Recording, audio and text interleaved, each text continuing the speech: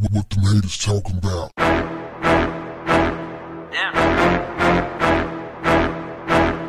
What's up, family? I told y'all it was more to this story. Now we have Stump the Yard star, Columbus Short, sharing his unsubstantiated theory about what he thinks led to the suicide death of DJ tWitch. The 40-year-old actor who appeared with DJ tWitch in the 2010 Stump sequel Homecoming posted a since-deleted video to Instagram on Thursday in which he claimed that Ellen DeGeneres' former DJ, also 40, may have invested in something that took his whole life savings. People made investments. People do a lot of things. This is just a theory, Columbus said in a 1.5-minute clip, which was screen recorded and posted on Twitter. Then he dropped a bombshell. Columbus posed a question. What if you invested in something that took your whole life savings, possibly? Now, a source close to DJ tWitch said that there's absolutely no truth to Columbus's unsubstantiated theory. Nevertheless, after presenting his unsubstantiated theory, Columbus got laser focused and he seemed to draw a line to Tracy Christian, who is the owner of Hollywood's only black talent agency. After presenting his unsubstantiated theory, Columbus shifted his focus and seemed to draw a line straight to Tracy Christian, who is the owner of Hollywood's only black talent agency and allegedly counts Columbus as a client. Columbus said he didn't want to speak too much on issues that may have affected DJ tWitch, but he did segue into saying that Tracy Christian owes him money and he's serious about getting it. He said, because you got caught up, you can't pay me my money? In a trust account, I don't trust your account. I don't trust you, Tracy Christian. He continued before crassly adding, and I'm not going to kill myself. I promise you that. So pay me my money. Now, what is this investment we're talking about? Well, according to reports, other sources are saying that it has something to do with crypto investments. Now, y'all know that FTX, the big exchange, went down several days ago. They got the boss tied up. He's in cuffs.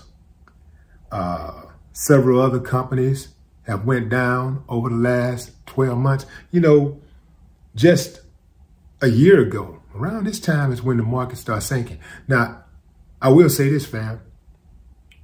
Every year around this time, the market starts sinking. Well, actually, it starts sinking around November, mid-November. Every year. I've been doing crypto since 16, so I know. But it happens like this all the time. But crypto was at its all-time highs last year. So a lot of people had jumped on board. It had gotten a lot of commercial success. In fact, Miami Heat was in their first full season of playing in FTX Arena. You got Crypto.com Arena in Los Angeles. That used to be the Staples Center. So crypto was on the move to integrate in the mainstream. And it's still on the move, but it's going through some stumbling blocks right now. And, you know, a lot of people have lost money over the last year. A lot of people have lost big money. But here's the thing, fam. And listen, fam, I know y'all always talking about race stuff and all of that, but I'm going to just tell you straight up, fam. Black people don't normally kill themselves over money. Black people don't normally kill themselves if they run into a rough patch financially. Because we didn't survive so much. We feel like, you know, money, we make, you know, lose money, make money, lose money, make money, you know, like, so we don't normally take ourselves out for stuff like that. So I'm still suspicious. I'm not saying that it didn't happen that way. I don't know what went down, but I'm just saying it still sounds very fishy to me that he would take his life, because crypto Crypto is like all investments. Like I tell people all the time. In fact, let me say this right here for the people who've been asking me about Saitama. When I first jumped into Saitama, like I told everybody, look, this is what I'm doing. If y'all want to do this, my number one goal with investments, invest in anything. Only invest what you're willing to lose. Point blank, period. And I'm the type of person that I know how to take my bitter with my sweet. So I'm still way up in crypto, and I'm going to keep investing in crypto. Crypto go up and it go down, it go up and it go down, but it's made to go up. Just like the stock market. Yeah, it's a different type of commodity. It's a different type of currency. But at the end of the day, it's all digital currency.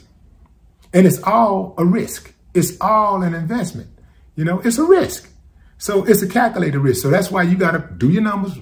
Think about, damn, if I put this amount of money up, is it going to drive me crazy if I lose it?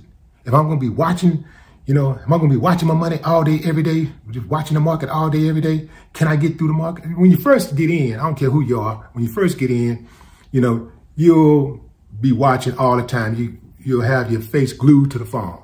But then as time goes by, you start to realize that, man, this thing gonna drive me crazy if I keep on looking at it. So you look at it maybe once, twice a day and just keep it moving. That's what I do. But I'm still up. I'm way up. And when the market come back, while everybody panicking right now, and everybody saying, man, crypto is a Ponzi scheme. And, people been saying that for a long time. They said that about the stock market. When the stock market first got in the game, they said that about the stock market. And they've been saying it about crypto from day one. They said it about Bitcoin when Bitcoin was at $1. They said it was less than $1. They said it was a scheme. They said it was a Ponzi scheme. But now Bitcoin is at still, even with the market way down, Bitcoin is at $17,000 today. It's $17,000. So whatever it is, hey man, if that's what it is, I want in. I want in. So it's all about making a calculated risk. Like for me, like I said, I don't put up no more, and not just with crypto, with any investments.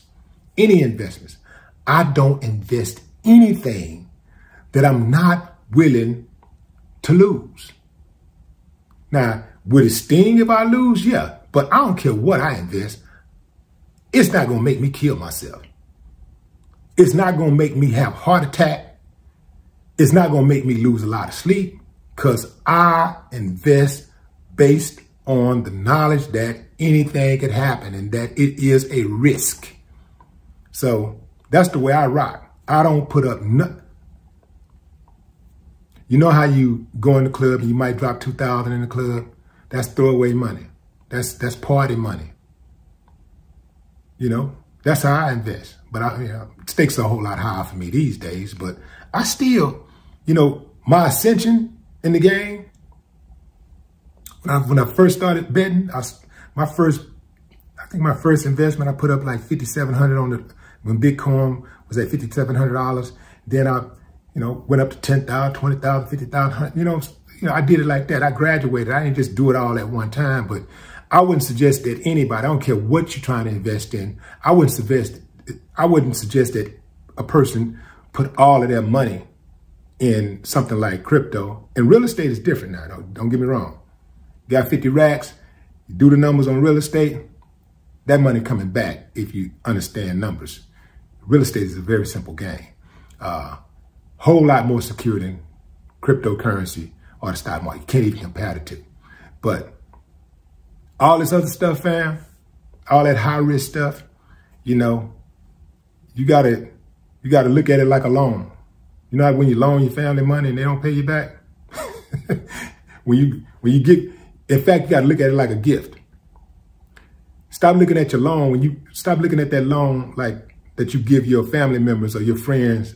Stop looking at it as a loan. You might call it a loan, but in your head, you call it a loan for them just in case they're going to pay you back. But in your mind, it's a gift because chances are you may not get it back. And that's the way this cryptocurrency thing works. That's the way most investments work.